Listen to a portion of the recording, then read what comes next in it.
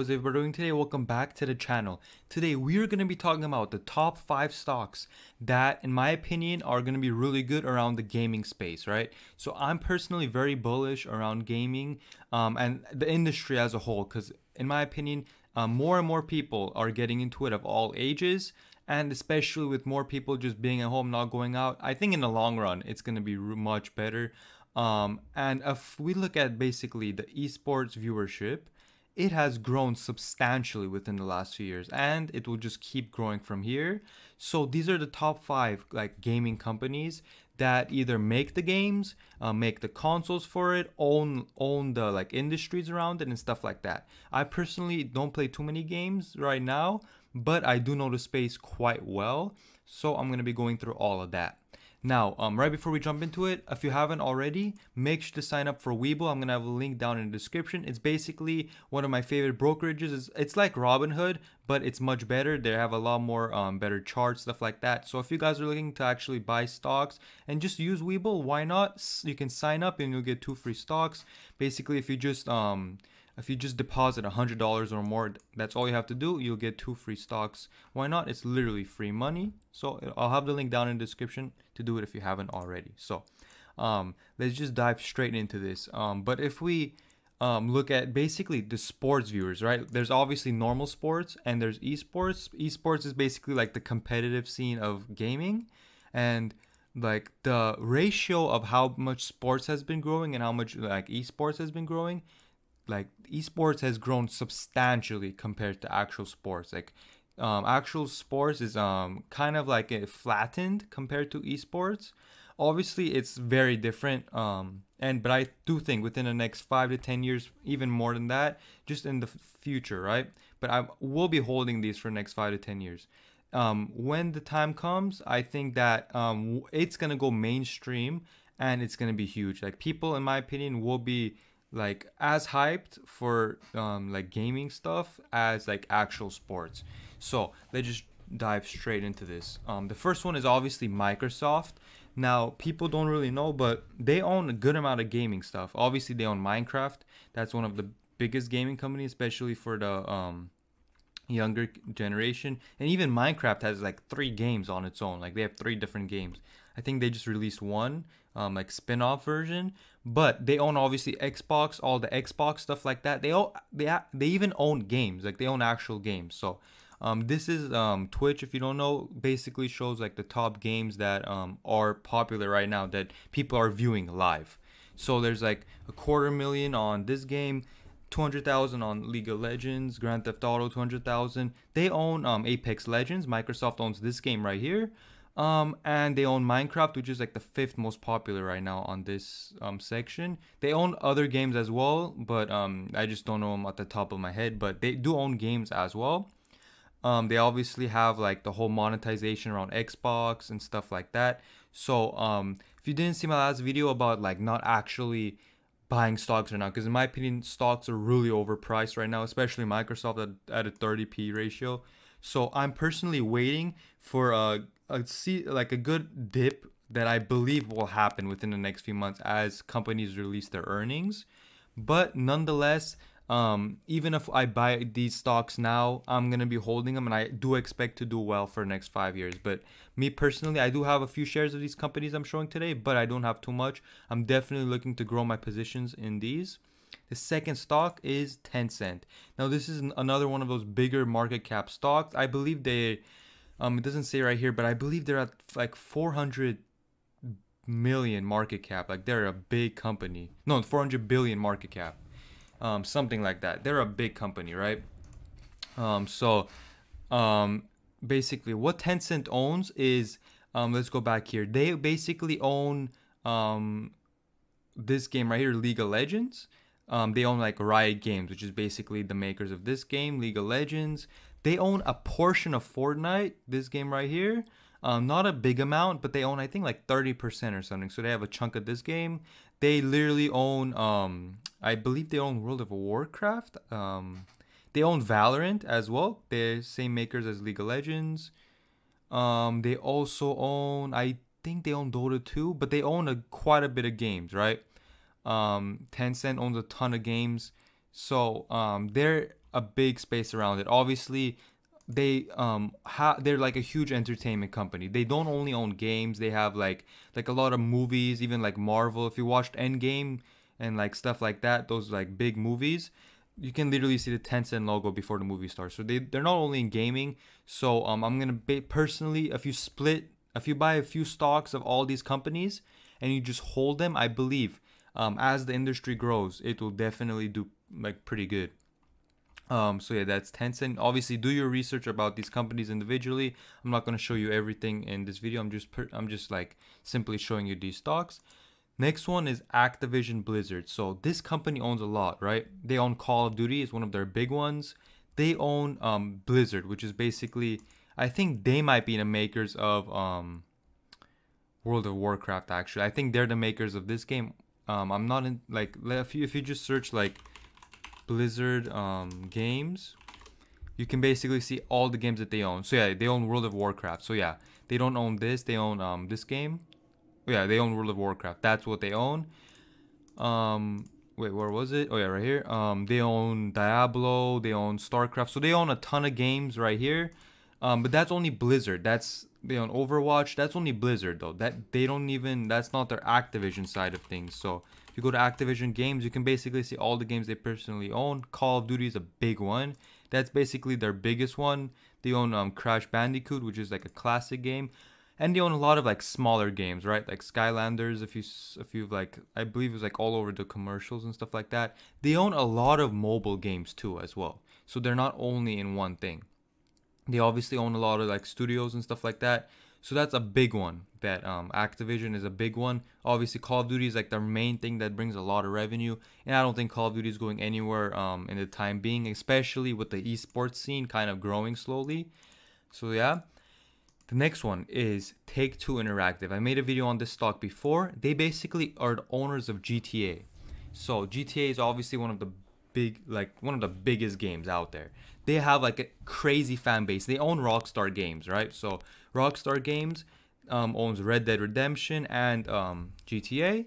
GTA is literally been out for like is it like 7 years now? And they're still the top 3 game right now streaming live, which is crazy. Like that is actually crazy. Now they're the #1 game. 250,000 viewers. That's a lot for a 6-year-old game.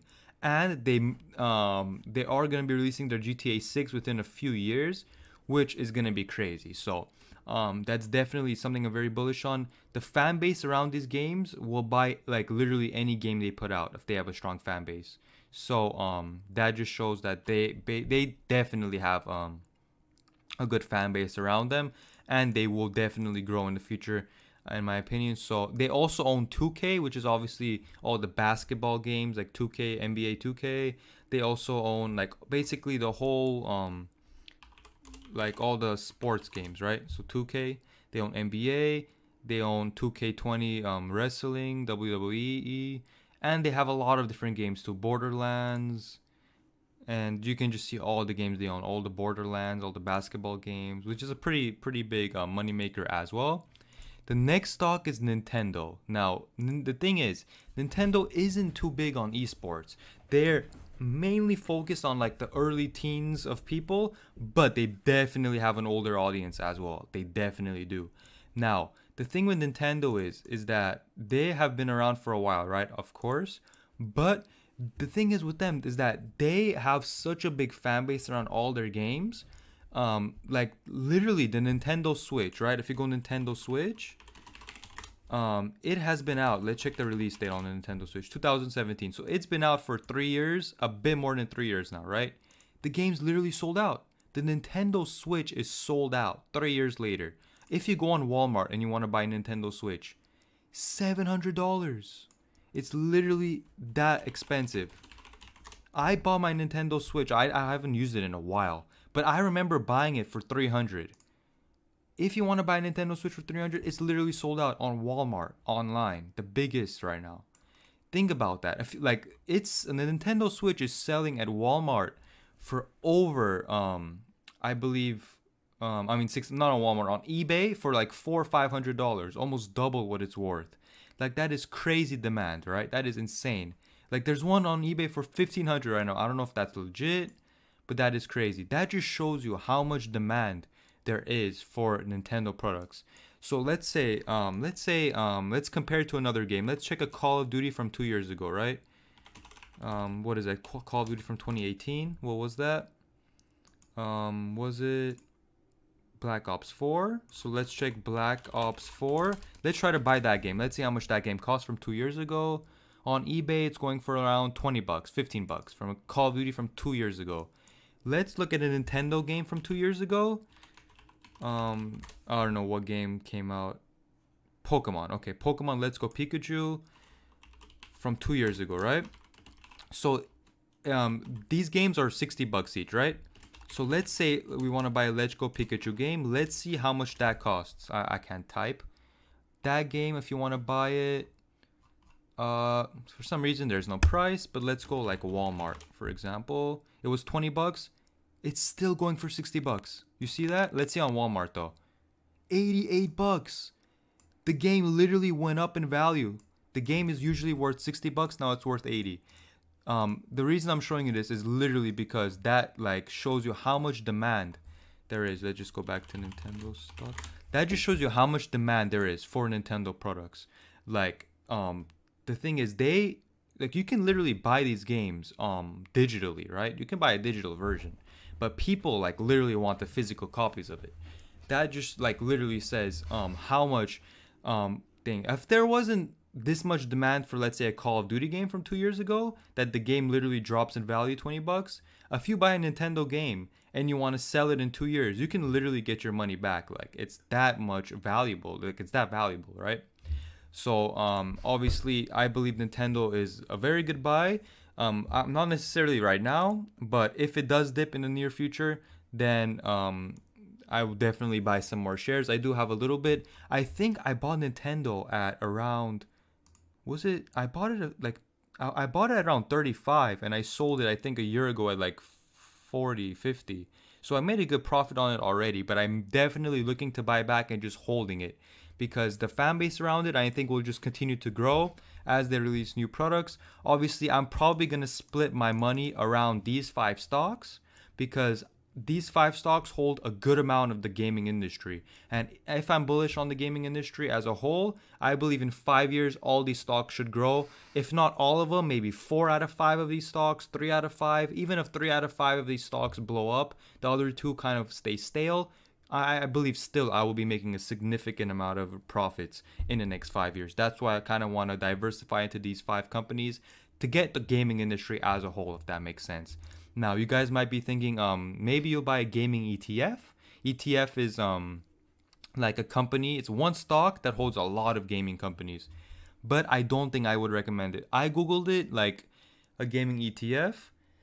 And this is what came up. Like, this is the #1 gaming ETF, right? Like, it's up quite a bit. I think it just came out like a few months ago. But either way, I wouldn't recommend buying a gaming ETF. Like, they basically hold all these stocks in small portions along with other companies. I wouldn't really recommend this, because look at the volume. Only 50,000. So if I were to buy $10,000 of this stock, I would have a really hard time selling it. If I were to sell it, it would not be a good time. So with only a small market cap like this, I would be a lot better off buying different gaming companies than buying a gaming ETF. So if you guys were thinking about just getting an ETF instead of buying a lot of companies at once, I wouldn't really buy a gaming ETF. A lot of these ETFs have very low volume, which you guys have to like be careful of. Definitely have to be careful of that. So yeah, that is that. Now, one last thing I wanted to touch on. There's one more gaming company that's huge. Like, it's one of the biggest that I don't really think I would be buying is EA. Now, obviously, EA is one of the biggest with 33 billion market cap. They own games like The Sims, Apex Legends. If you look at this, Apex Legends which was a huge hyped up game, right? Wait, no, they don't own Apex Legends. My bad. No. Microsoft owns Apex Legends. Wait, do they? Wait. Hold. Apex Legends owners. Oh yeah, EA owns Apex Legends. Okay, I don't know why I thought Microsoft owned them, but my bad. But like, it's not that popular, and EA spent a lot of money hyping up this game. And yeah, that's like one of their most popular games, but I believe as a whole, EA does not have a fan base that likes their stuff. EA is one of the most hated gaming companies. So being a hated gaming company, I don't really think, obviously, I may buy a few of this just to hold to get more diversification into the gaming industry, but I don't really think I'm bullish on them too much. They have their biggest games like FIFA and obviously the gaming stuff, the other gaming sport companies, those gaming sport games. But I think as a whole, I don't really think they're doing that good. Obviously, Battlefield doesn't compete with Call of Duty at all, in my opinion. This Battlefield is not as good at all. And generally, they're very hated. Like, they're more hated than Activision. They're a pretty big hated company. And I don't think they'll have too much of a longevity in them in terms of actually just keep getting new games out and keep growing. So yeah, they're pretty good. Their stock price is doing pretty good right now, but I don't think, maybe I might buy a few shares. Maybe 10% of my gaming portfolio will be this, but I don't think I will be buying too much. This was just like an honorable mention in this. So yeah, those are the top 5 stocks I'm looking to buy, in my personal opinion, in the next few months, in the next year. I'm going to be watching these companies. If any of them dip into a good price, I will definitely be purchasing them and waiting 3 to 5 years at least before doing anything, because I believe the gaming industry as a whole will grow quite a bit. So that has been that. Hopefully you guys enjoyed this video. It's a bit long video. I don't think I've made this long of a video in a while. So hopefully you guys did enjoy. If you made it this part of the video, please subscribe to this channel. I'm trying to hit 1,000 subscribers at the end of this year. So if you haven't subscribed already, that would be really appreciated. And I'll see you guys on my next video.